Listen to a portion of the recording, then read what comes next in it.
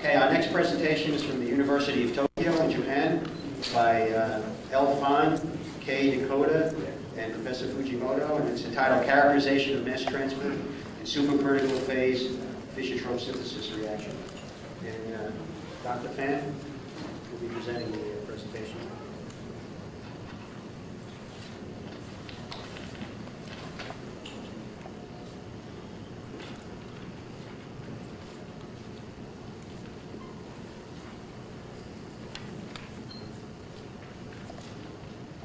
Thanks, Mr. Chairman.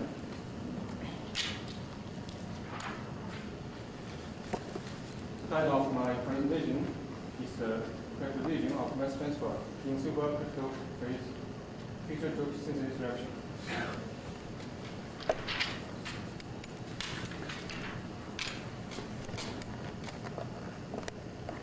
As we know, different from the gas phase, different from the gas state, liquid state, or the solid state, supercritical state, owns the following special properties. For example, it owns high diffusion rate and high density. Also, it expresses high solubility.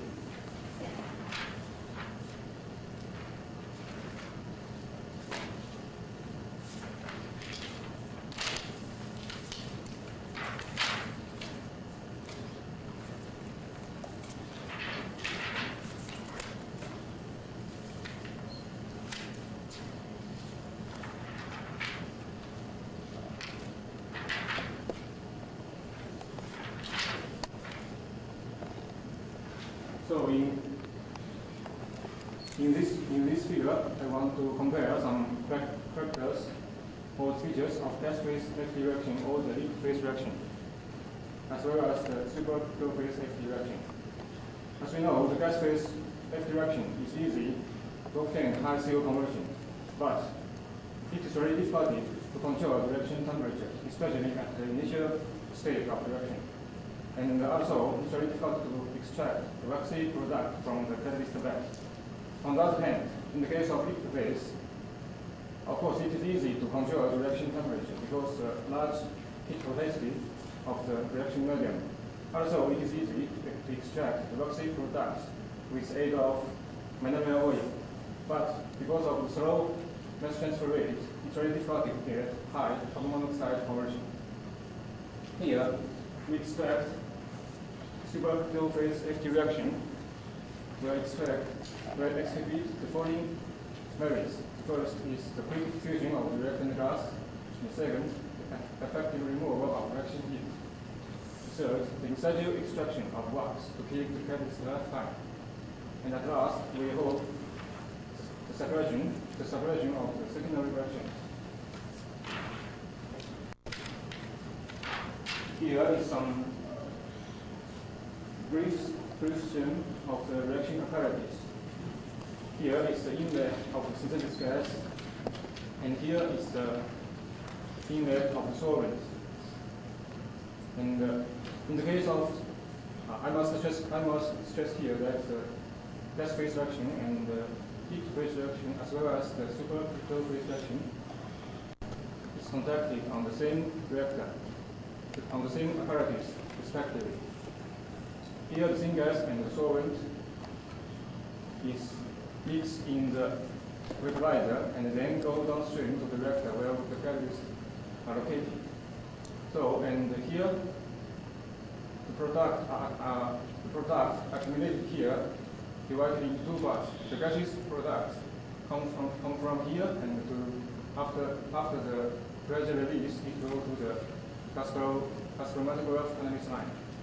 At the same time, the liquid products, as well as the solvent in the ice cold shape, can be sampled through either one at any time.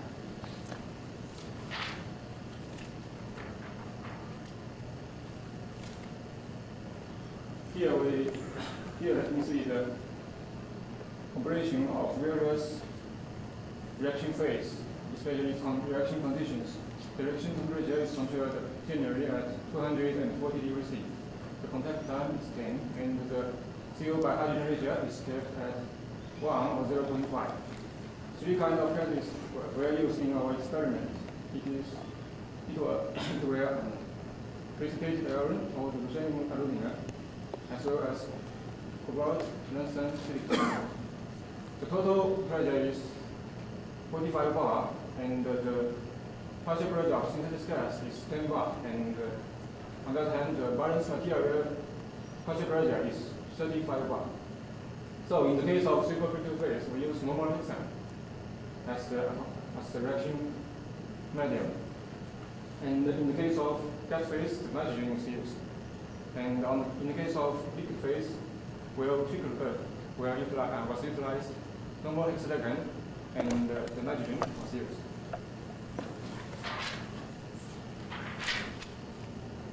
In this figure, we compare the hydrocarbon product distribution in three reaction phases respectively, where the ruthenium alumina catalyst was used. It is noted that the extraction by the supercritical fluid was conducted 1 hour after each reaction finished to extract the heavy hydrocarbons located in the catalyst bed. As we say, in the case of gas phase, the effluent product is characterized by its low carbon number, where the extracted products are concentrated on the heavy hydrocarbons. But in the case of supercritical phase and the liquid phase, the extracted products are very flat, and the independent supercritical phase reaction is very flat, and also the amount of it is smaller than the extracted ones. So we can conclude here that in situ extraction occurred when the also in the case of liquid phase, we can find that the effluent hydrocarbon is concentrated on the light hydrocarbon. Also, the amount of extracted products was very little.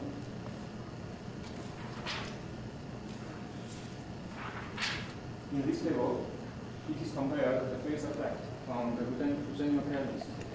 We can see CO conversion in the supercritical phase reaction is close to that in the gas phase reaction, where the CO conversion in the liquid phase was very low.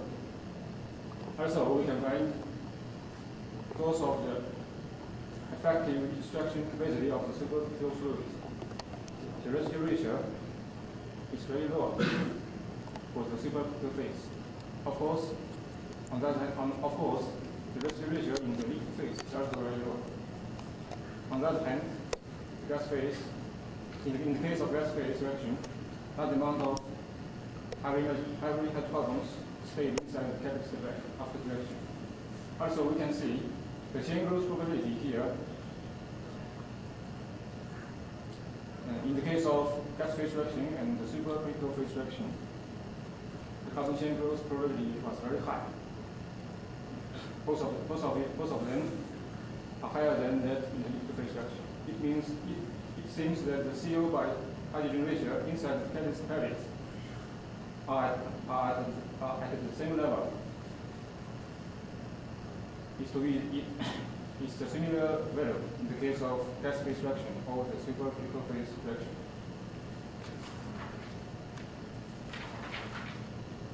In this table, in this figure, it is shown the phase effect on apparent activation energy for three reaction phases respectively.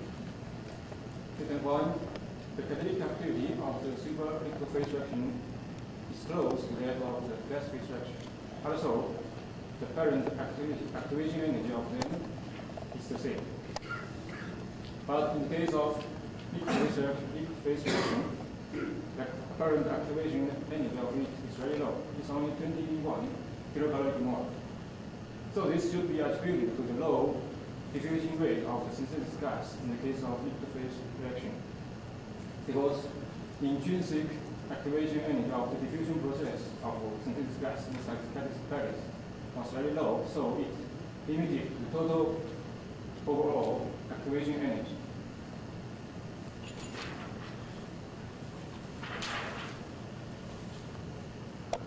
In order to explain the experimental performance of the synthetic gas, we simulated the diffusion behavior of it. These two equations were utilized to pursue the behavior change of the synthetic gas inside the catalytic lattice. Here, this function is the hydrogen distribution profile, distribution functions inside the catalytic lattice, and this function is for the CO concentration change inside the catalyst. Also, we use this expression to calculate the effectiveness factor.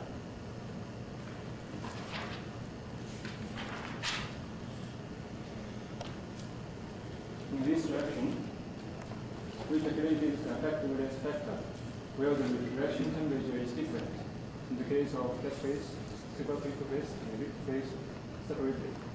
So we can find the effectiveness factor of the supercritical phase reaction is close to that in the gas phase reaction. Also, on that hand, in the case of liquid phase, we can find the effectiveness factor of it is very low. Also, the experimental data is in good accordance with the theoretical ones.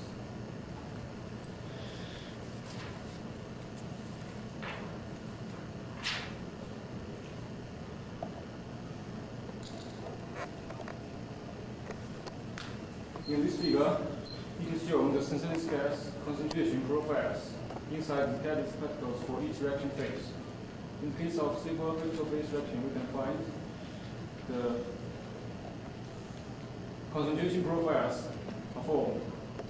The synthetic gas concentration profiles are also formed inside the gas. In the case of gas phase reaction, inside the catalytic lattice. But in the case of liquid phase reaction, significant concentration change occur inside the catalytic lattice. So the catalyst effectiveness factor in the supercritical phase is 0.56, and it is 0.74 for the gas phase reaction. But in the case of liquid phase, it is only 0.18.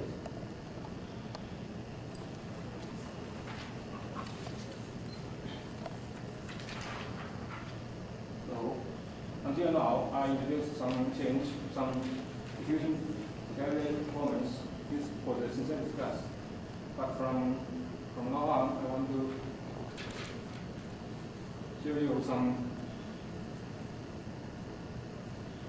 change in the diffusion behavior of the hydrocarbon products. This is the hydrocarbon distribution of the physical synthesis reaction, where ruthenium catalyst was used. In the case of gas phase reaction, and also in the case of liquid phase reaction, the olefin percentage is very low. But in the case of supercritical phase reaction, we can find the olefin percentage of it is very high. In order to explain this phenomena, we use some models to simulate it. At first, this is a brief model for the product diffusion in 3 phases. In the case of gas phase reaction, though the diffusion of it inside the back phase, inside the gas phase is very quickly, but because of the formed liquid layer onto the catalytic surface, the dissolving of the formed hydrocarbon is very difficult. On the other hand, in the case of liquid phase, though the dissolving of produced hydrocarbon from the surface to the back phase is very quickly with the aid of mineral oil. The diffusion of the dissolved hydrocarbon inside the catalyst lattice was so slow that it can reabsorb to the catalyst surface to receive the secondary reactions. But in the case of the supercritical phase, we can find both the dissolving and the diffusion of the formed alpha olefin is very quickly, so the possibility of it to receive secondary hybridization is very low.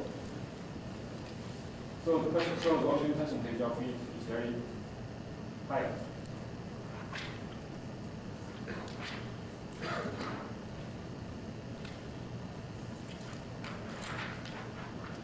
This is a simple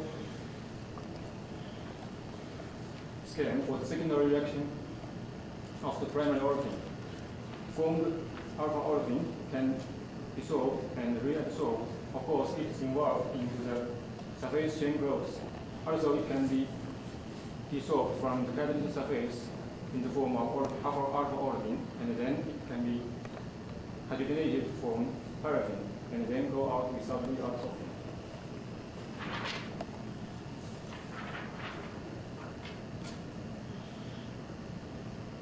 So this is a simulation model for our olefin diffusion reaction mechanisms. As an example, I want to use this model to simulate the olefin percentage change just introduced ago. From this differential equation, we can determine olefin. From this diffusion, we can determine the total hydrocarbon concentration change. But with this diffusion differential equation, olefin concentration profiles, distribution profiles can be determined. So the ratio of these two values represents the olefin percentage.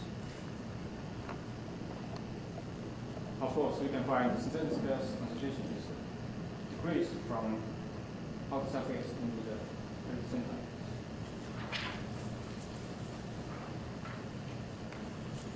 And this table shows some simulation results of our work. As an example, the fraction of C8 and C15 is used to express here. Of course, the other hydrocarbons is available. As we can see, simulate olefin percentage is here for three-phase perspective. And also, this is experiment one, experimental olefin percentage. This data is picked from this figure.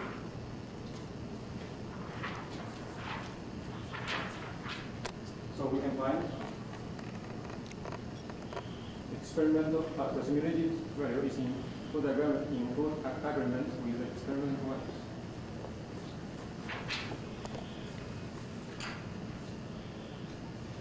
In this figure, it is shown the influence of the catalyst particle size on the olefin content in the products. The reaction phase is the supercritical phase reaction, and titanium alumina was utilized. It is interesting to say that the change of catalyst particle size is not so upwards. The effect of it is not so upwards onto the olefin content.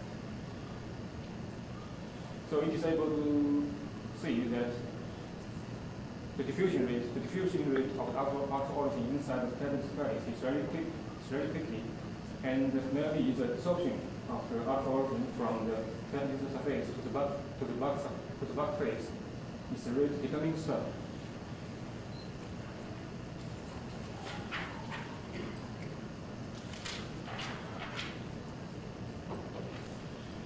Last, let me conclude with our presentation. First, supercritical fluid extracted the products during the reaction.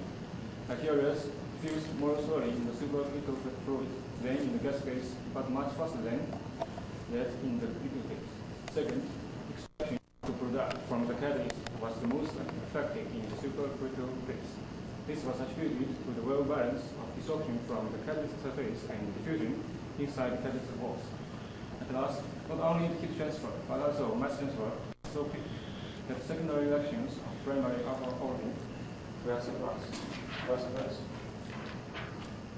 At last, I want to use this chance to express my thanks to the engineering transition of the graduate school of the University of Tokyo. Thank you very much.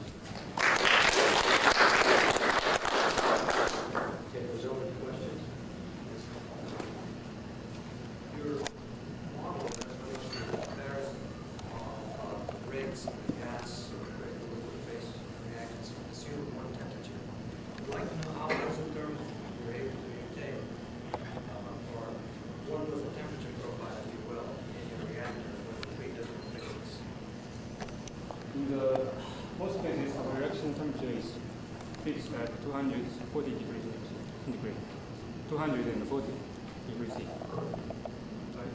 It is a standard. Along the axis of the reactor, you have conversion.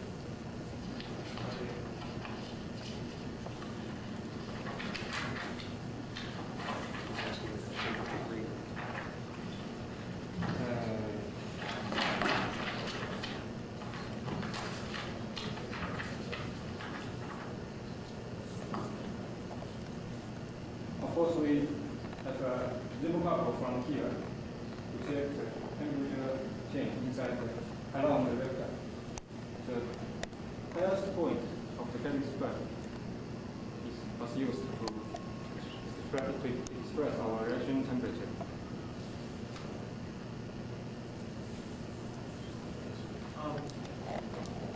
Now, your supercritical fluid phase was hexane. Yes. And no more hexane. Now, why did you choose hexane? Because of the reaction temperature.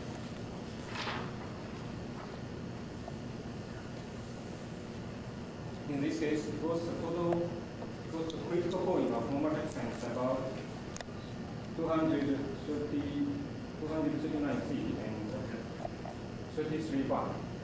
So from this reaction condition, we can find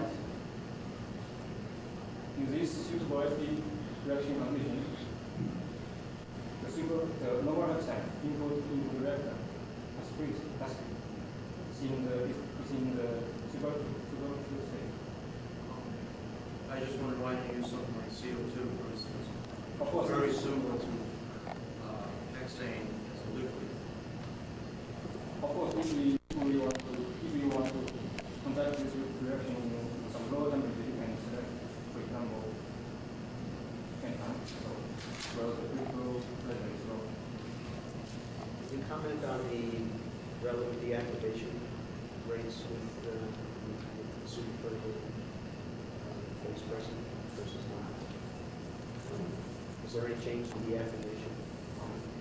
Most of the experiment was for 6 hours in the case of the general catalyst. But of course, we can, in the first stage, the activation change is not so stable, but so 6 hours generally from 6 hours to the 6 hours, the activation change is almost the same.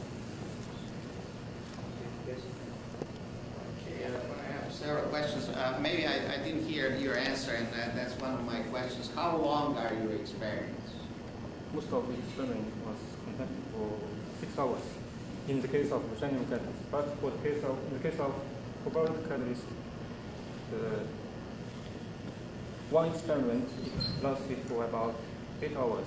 But the used catalyst can be used again in the next experiment. I mean, because of the effective extraction of wax from the used catalyst. Let's say the extraction experiment was conducted for 1 hour after the reaction finished. And of course, this catalyst is used again in the second experiment. Okay, let me ask you then what you refer to gas phase synthesis and supercritical and so on. On these catalysts, you make already a wax. So really you have in the pores of the catalyst, you have liquid products. And your diffusivities are more like diffusivities in the liquid phase rather than gas phase diffusivities. And I'm not sure in your simulations there, when you do effectiveness factor calculations, you have to use diffusivity. And from the numbers I see there, it seems to me you are using gas phase diffusivities for what you call gas phase Fischer-Tropsch. And what kind of diffusivities did you use for supercritical phase? How did you estimate those? By numerically, it seems to me you use similar numbers as for the so-called gas phase synthesis. Can you elaborate on that a little bit more? What numbers did you use and how did you estimate those diffusivities in both of these cases? In the case of supercritical phase reaction, the method to calculate the diffusion coefficient is not fixed. It is clear a program on the geometry. In this case, we use it's called Weak-Chang method. So I think it can be found in most of the dictionaries in chemical engineering books. We use the Weak-Chang method. Supercritical phase? Yes. Because according to some recent research conducted by Professor Devanetti, he said the Weak-Chang method is the most precise method to calculate coefficient, diffusion coefficient in the case of supercritical phase reaction. Well, it's not a good method, but that's beside the point now. What did you use for gas phase diffusivity? It is a common, it is used by common method.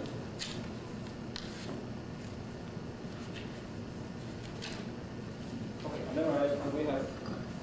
So, are you assuming that there's no liquid in the pores then, so you're using gas phase diffusivities? Yes.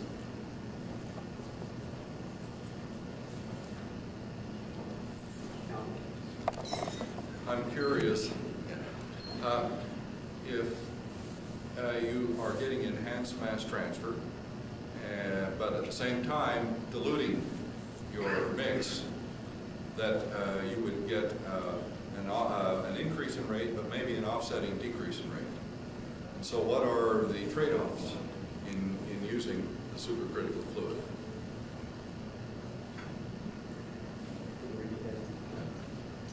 You would expect an increase in the rate of reaction with increased mass transfer in the pores.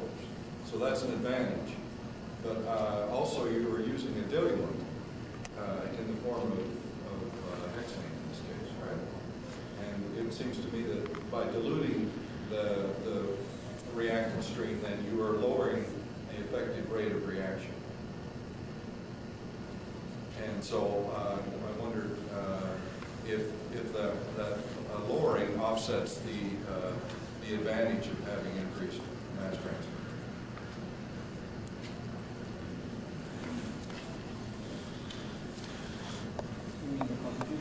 Yeah, how much hexane, for example, do you... Partial pressures are the same, but you're talking about residence time, right? Yeah. Partial pressures are the same. He uses 10 for 1 megapascal of... But something has to change, either the residence time or the concentration. Residence time changes. Yeah, so the residence time is increased in this case, or decreased in the supercritical.